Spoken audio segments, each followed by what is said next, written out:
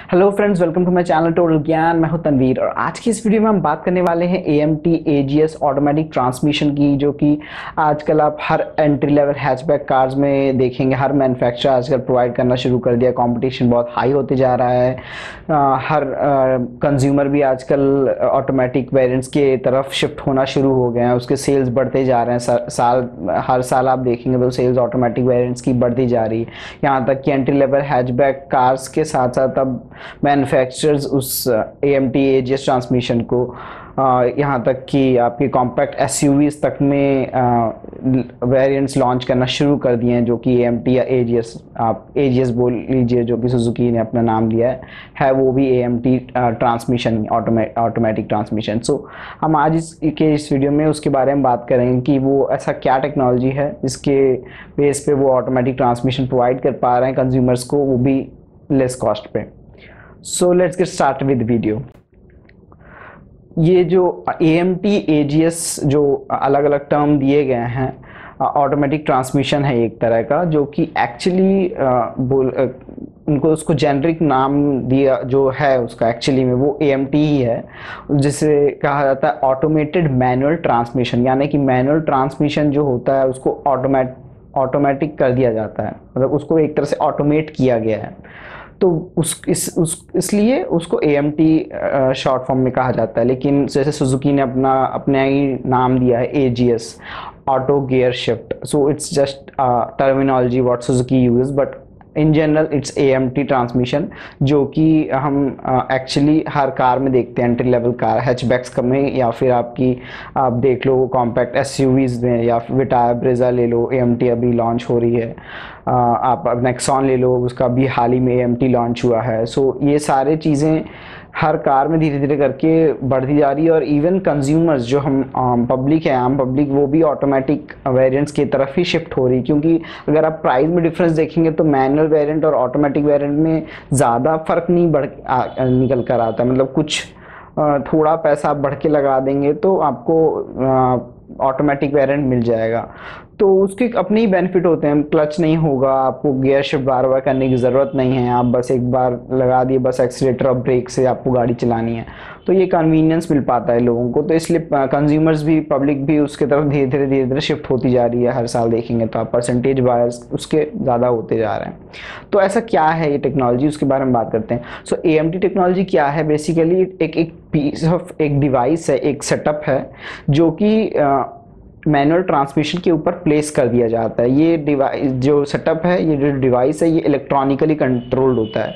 किससे? TCU से। TCU is nothing but a transmission control unit. Transmission control unit होता है एक तरह का कंप्यूटर कह लीजिए, जो कि प्री प्रोग्राम्ड होता है, जो कि इस तरह प्रोग्राम किया जाता है कि वो इस सेटअप को यूज़ करके मैनुअल ट्रांसमिशन को कंट्रोल कर सके, डिपेंडिंग अपॉन आपकी गाड़ी किस सिचुएशन में है, आप ड्राइविंग कंडीशन कैसी है, इंजन का कंडीशन किस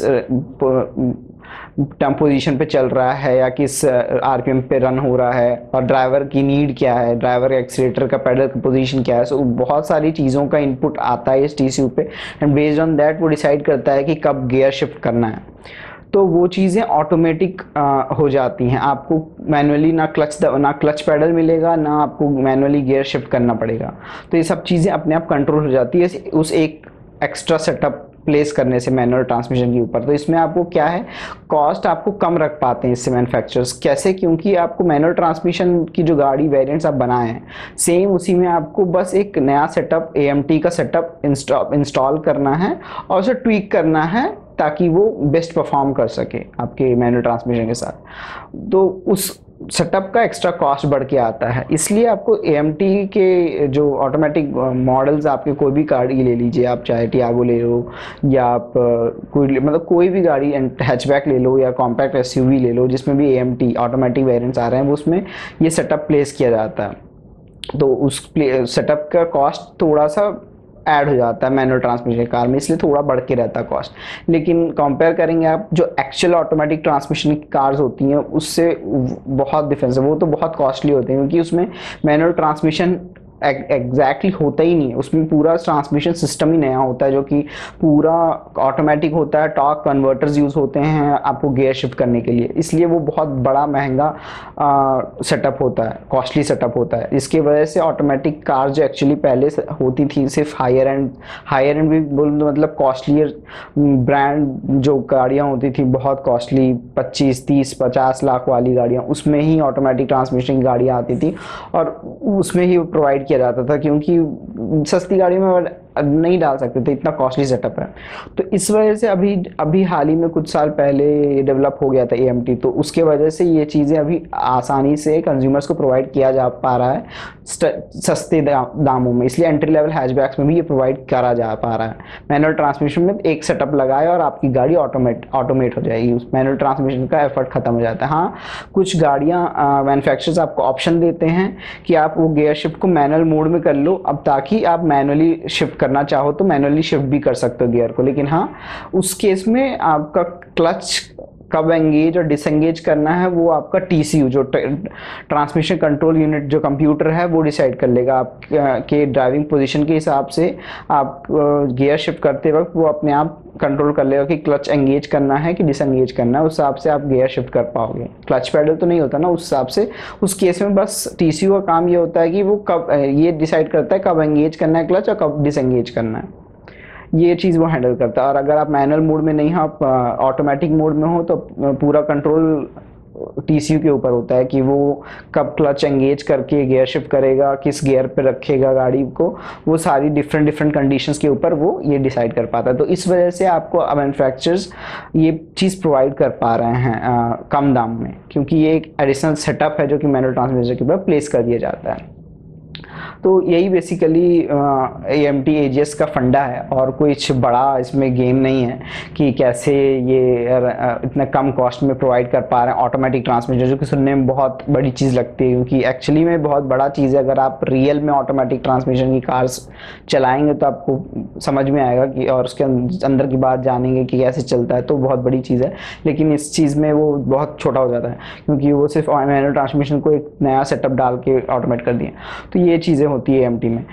सो यही एक मेन वजह है कि कॉस्ट कम रख पाते मैन्युफैक्चरर्स, क्योंकि एक एडिशनल सेटअप लगाया गया, दैट्स इट। यही होल कॉन्सेप्ट है AMT ऑटोमेटिक ट्रांसमिशन जो फेमस हो रहा है आजकल एंट्री लेवल हैचबैक्स में या कॉम्पैक्ट SUVs में, ट्रेंड में आ गया है। 10 लाख तक की गाड़ियाँ, 11 लाख तक की गाड़ियों में तो ये ट्रेंड हो गया है कि AMT वर्जन तो आएंगे ही आएंगे, क्योंकि उनकी सेल्स भी अच्छी हो जाती है। तो इसलिए एक ये मेरा क्विक वीडियो था कि आप लोग समझ सकें कि AMT ट्रांसमिशन एग्जैक्टली है क्या, कैसे ये अचीव कर पाते हैं ऑटोमेटिक ट्रांसमिशन जो ये बोल रहे हैं। एक्चुअली में ऑटोमेटिक नहीं है, बट स्टिल वो ऑटोमेटेड मोड में काम करता है, ताकि आपको वो एफर्ट ना लेना पड़े गियर शिफ्ट करने का, क्लच दबाने का, ताकि आपको ट्रैफिक में इजीली आप क्रूज कर सकें, आपको कोई टायर्डनेस फटीग नहीं फील हो बार बार क्लच डिप्रेस करने का, गियर एंगेज करने का, क्योंकि स्टार्ट एंड स्टॉप ट्रैफिक में आपको ये सब हैसल फ्री ड्राइविंग होगी वो आपकी, अगर आप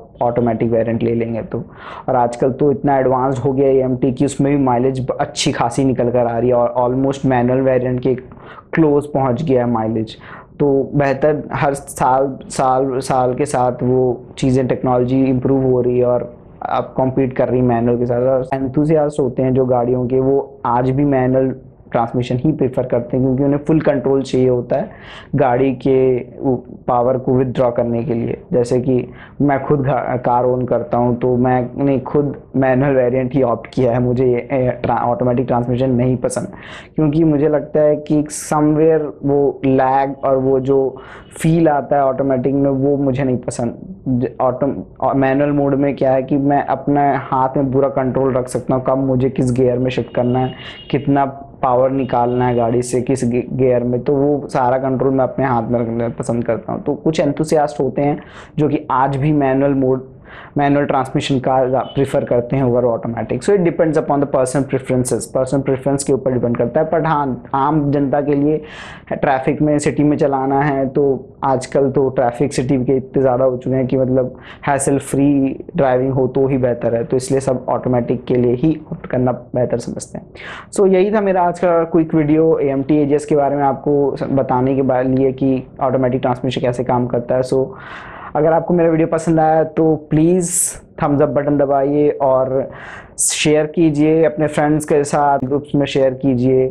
एंड देन अगर आपने अब तक सब्सक्राइब नहीं किया है मेरा चैनल तो ज़रूर से सब्सक्राइब कीजिए, नीचे रेड बटन आपको नज़र आ जाएगा वीडियो के, सब्सक्राइब कीजिए ताकि, और बेल आइकन भी ज़रूर दबाइए क्योंकि आपको हर एक वीडियो, मेरे नए वीडियो का नोटिफिकेशन सबसे पहले पहुंचेगा तो आप देख पाएंगे।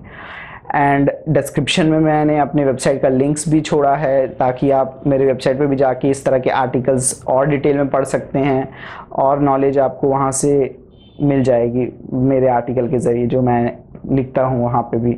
तो वो भी मेरी अपनी totalgyan.com वेबसाइट है जिस पे आप जाके आर्टिकल्स पढ़ सकते हैं और डिटेल में। अगर आपको और भी कुछ चीज़ें जानना है, ऑटोमोबाइल से रिलेटेड हो गया, गैजेट से रिलेटेड हो गया, तो वो आप उस वेबसाइट पे जाके पढ़ सकते हैं।